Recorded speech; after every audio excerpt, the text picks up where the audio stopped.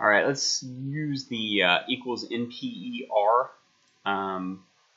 in Excel. So that's this formula, NPER. So what this does is find lengths of time in time value of money problems. So I'm going to kind of tab back and forth. I've got some practice problems here that I'm having you do if you're in this semester or if you're in future semesters. One we've done in the past with practice problems. But if you have something like this, you say, hey, I'm going to invest $10,000 right now. How long will it take for that $10,000 to be worth $20,000 if it's returning 5.08% per year? And so again, now, so present value 20,000. How long will it take to get there? That's the future value, what we want to get to, and then our rate of return. And so if you have something like that, you can set it up this way.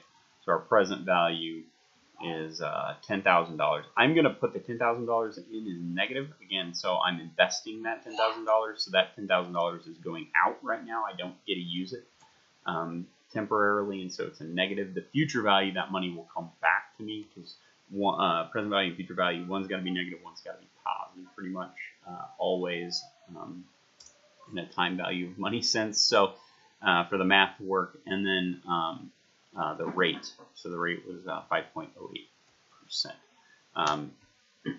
So that's the information I have, and then NPER is what I'm going to do.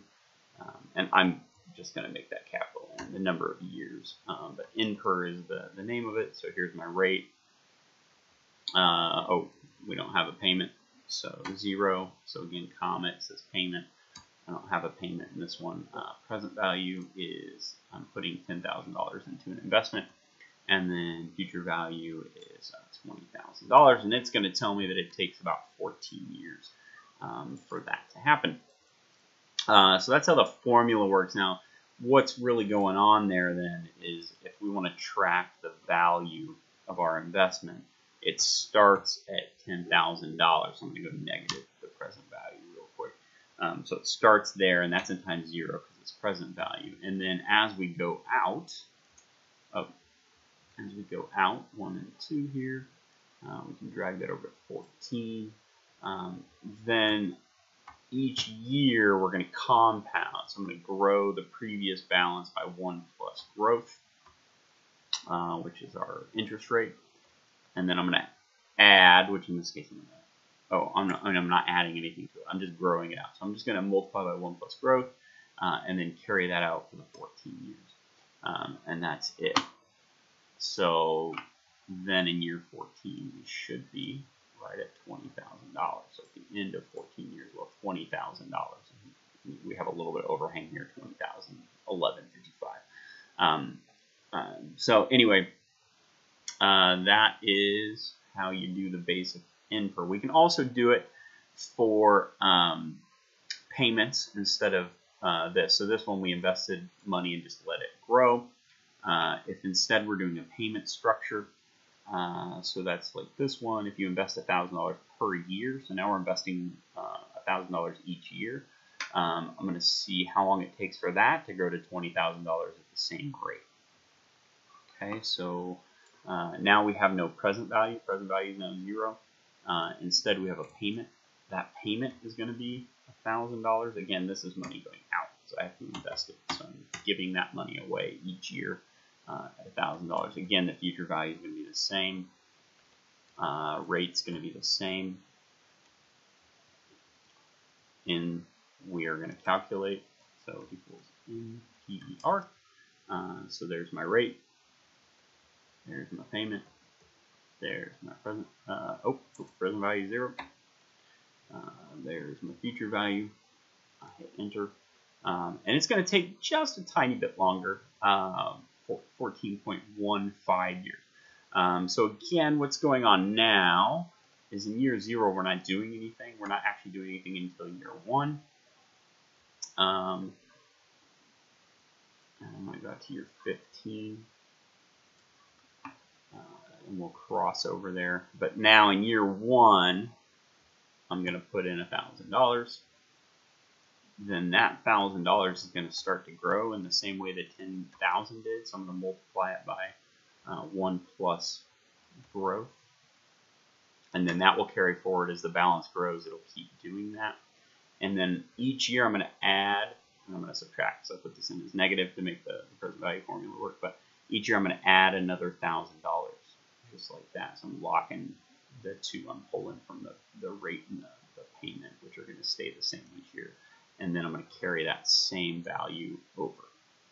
Okay, and you'll see in year 15 we actually end up at $21,708. So at the end of 14 years, I have $19,700 instead of $20,011. Now again, what I actually had to put in more money here, so I had to put in $1,000 14 times, whereas here I only put in 10,000. Here I actually put in 14,000, but since I put that 10,000 in at the front, it's compounding in the early years, and so you're compounding with a bigger number in the front years, and so it gets to $20,000 quicker, even though I put in more dollars total over this lifespan. And so it kind of shows you that power of compounding a little bit.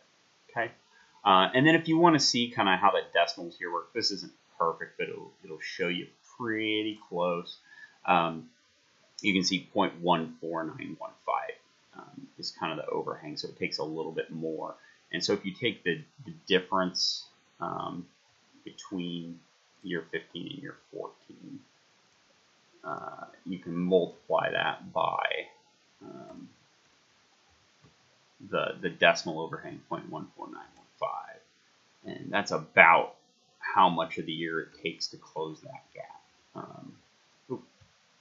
So if I take that amount of the total gain for the year and add it to here, whoa, what did I do?